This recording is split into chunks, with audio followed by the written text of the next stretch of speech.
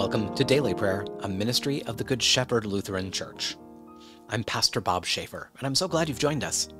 Today is Monday, January 29th. We're reflecting on the fourth Sunday after Epiphany. Let's take a moment to quiet our hearts and minds as we begin our time of prayer together.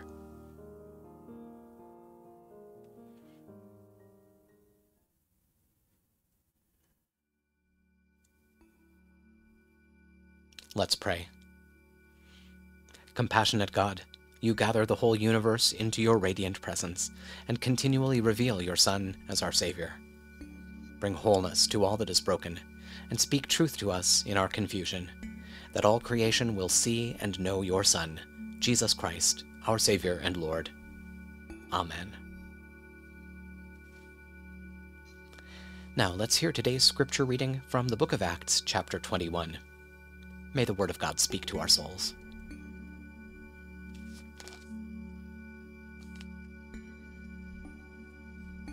When we arrived in Jerusalem, the brothers welcomed us gladly. The next day, Paul went in with us to see James, and all the elders were there. When Paul had greeted them, he began to explain in detail what God had done among the Gentiles through his ministry. When they heard this, they praised God. Then they said to him, "You see, brothers, how many thousands of Jews there are who have believed, and they are all ardent observers of the law. They have been informed about you, that you teach all the Jews now living among the Gentiles to abandon Moses, telling them not to circumcise their children or live according to our customs. What then should we do? They will no doubt hear that you have come. So do what we tell you. We have 4 men who have taken a vow. Take them and purify yourself along with them, and pay their expenses so that they may have their heads shaved. Then everyone will know that there is nothing in what they have been told about you, but that you yourself live in conformity with the law.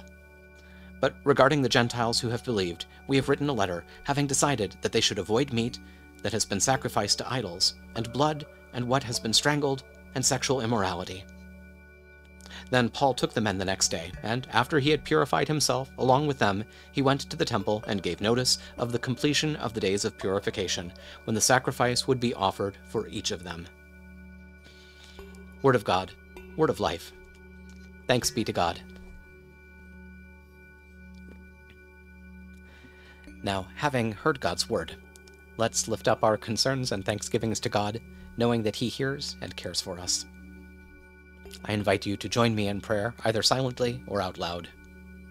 Even though we may be far apart, we're united right now in prayer and in the presence of the Holy Spirit. So let's pray. Holy God, holy and mighty, holy and immortal, have mercy on us. Our Father, who art in heaven, hallowed be thy name. Thy kingdom come. Thy will be done on earth as it is in heaven. Give us this day our daily bread, and forgive us our trespasses, as we forgive those who trespass against us. And lead us not into temptation, but deliver us from evil. For thine is the kingdom, and the power, and the glory, forever and ever. Amen. I believe in God, the Father Almighty, creator of heaven and earth. I believe in Jesus Christ, God's only Son, our Lord, who was conceived by the Holy Spirit, born of the Virgin Mary, suffered under Pontius Pilate, was crucified, died, and was buried. He descended to the dead. On the 3rd day he rose again. He ascended into heaven. He is seated at the right hand of the Father, and he will come to judge the living and the dead. I believe in the Holy Spirit, the Holy Catholic Church, the communion of saints, the forgiveness of sins, the resurrection of the body, and the life everlasting. Amen.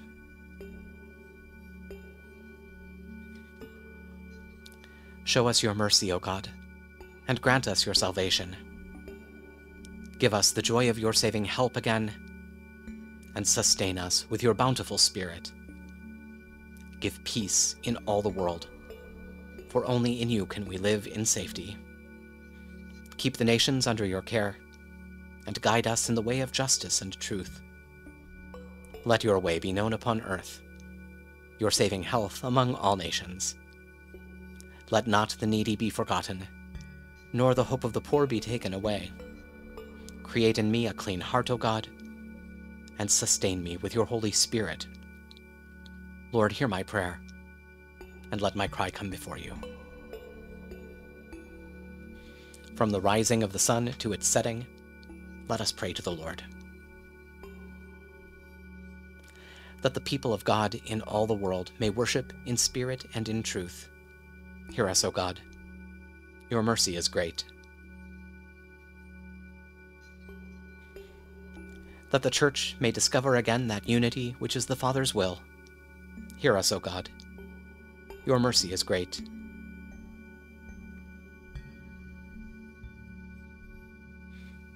That the nations of the earth may seek after the ways that make for peace.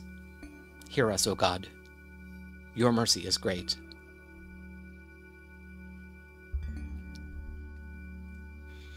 That the whole creation, groaning in travail, may be set free to enjoy the glorious liberty of the children of God. Hear us, O God. Your mercy is great.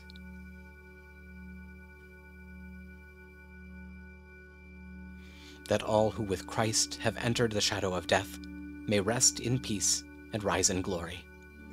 Hear us, O God. Your mercy is great.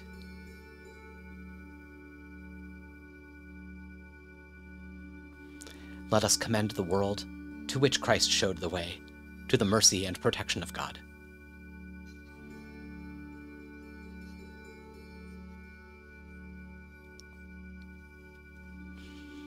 O God, you have called your servants to ventures of which we cannot see the ending, by paths as yet untrodden, through perils unknown. Give us faith to go out with good courage, not knowing where we go, but only that your hand is leading us, and your love supporting us. Through Jesus Christ our Lord. Amen. Thank you for joining us for daily prayer. We hope this time has been a source of encouragement and inspiration for you. If you enjoyed this program, please share it with a friend or family member. And don't forget to subscribe so you never miss an episode. And if you're interested in supporting our ministry, you can make a donation at our website, goodshepherdlife.org. Remember, no matter what you may face today, God is with you, and you are loved. Stay well, be of good cheer, and be kind to one another. I'll see you tomorrow.